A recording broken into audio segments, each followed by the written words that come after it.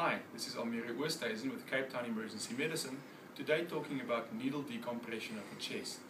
Needle decompression of the chest is an emergency temporizing procedure in the case of tension pneumothorax to buy you some time until insertion of an intercostal drain.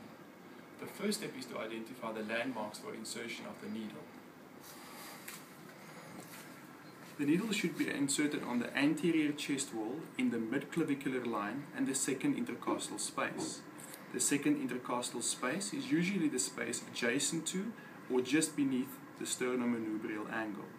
To identify the space, palpate the anterior chest wall and feel the area between the two ribs lined up with the landmarks.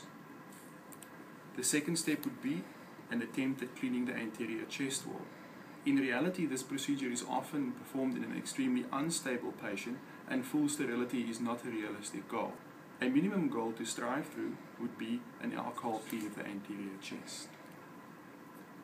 Use a large bore IV cannula, such as this 14 gauge IV cannula. Unsheath and confirm your landmark. Insert the needle perpendicular to the skin into the chest cavity.